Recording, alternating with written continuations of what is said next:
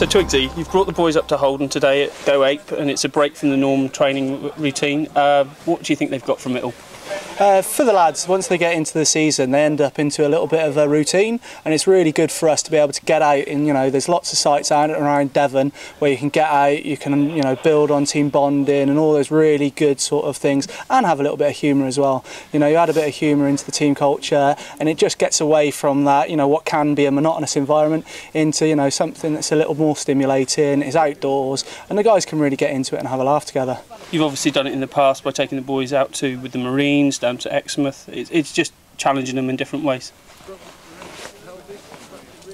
Yeah, it is a big challenge for the lads. Different guys, obviously, when they're, we challenge them physically when they're at Sandy Park and on the tactics of rugby. But come away from that challenge, when you get guys at height, some guys, have different challenges out there, whether it be that they're afraid of heights or whether it be the spatial awareness of having to actually work out how to cross an obstacle and how to do certain things. There's a different, everyone will meet a different challenge at different times, and it just provides that different environment for them to have to, work to, which is really good. It's great having a facility like this right on our doorstep as well. Max and the guys have really looked after us today. Oh, absolutely. You can't question the. I think it's a general thing that works. Devon, Cornwall, wherever we go, whatever we do, you're always met warmly by the people that you work with. We've always got lots of time to be able to work with the lads, take them in and have a good sort of chat, and then get them out and doing stuff. So there's great facilities down here, and all the guys seem to bond really well to all the locals to do these. From your old experience in the Marines, you're used to sort of Tarzan assault courses down at Lympstone and that. Who would make a good Marine out of our boys? Oh, there's some of the youngsters that are out there, young Henry Slades, those sort of guys. They're biting at the bit and really good and really confident at height. But in general, there's a lot of things that where we've worked with the Marines, I suppose, over a couple of seasons now. That you can see a little bit of that mentality in a lot of the guys, and really ingrained in the team culture in general. They've all got that little bit of cheerfulness in the face of adversity, confidence at heights, and not worry about show your fear, just go out and have a good laugh, even if you are scared. Brilliant, thanks Lucy.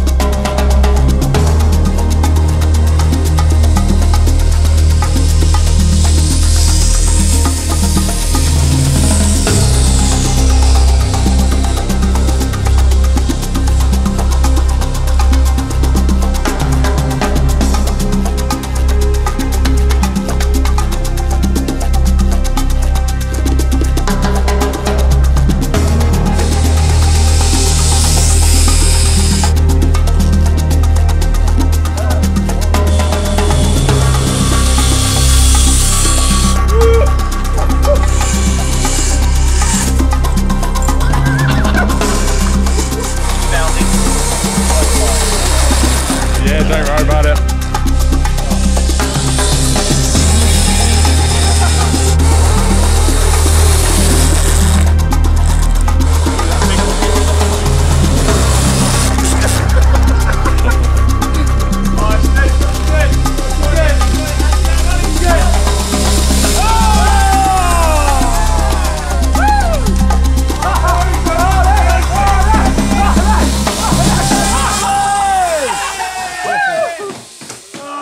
Well, Max, you've had the Exeter Chiefs up here at Go Ape at Holden Hill today.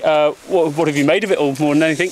It's a magical day, I think, for everyone. Bit misty, bit gorillas in the mist sort of thing, but all the team looked like they all gelled together and had a good time out of it, I hope, yeah. Tell us a bit more about Go Ape and what happens up here. Well, it's been running company-wide now 10 years, 6 years up here at Holden Forest. It's a family business. It's gone from strength to strength, and high wire adventure course, zip wires in the trees, zip slides. You can't really go wrong. It's a win-win. For the boys, though, it's a chance for them to get out of the normal rugby environment and try something else. All about teamwork, things like this. It does. You can see how they came together at the end there. All looking after each other to a certain extent there. Some nice landings in the zip wires as well. Some wood chip being flown around there, Matt, possibly a drama that. But no, I think they've all done really well, and had a bit of a day out for it, yeah. And for families coming up here, you start at what sort of age group? 10 minimum to come on the course here. We've also got a height restriction of 1.40 m, so that's pretty important to check before you set off to come up this way. 2.5 to 3 hours, set yourself a day away for it. Don't mind getting a bit muddy like the guys have, and yeah, I'm sure you'll have a great day of it, yeah. Like we said, you're right on our doorstep from the ground. It's literally a couple of miles away and that. But do you follow rugby yourself and get into it?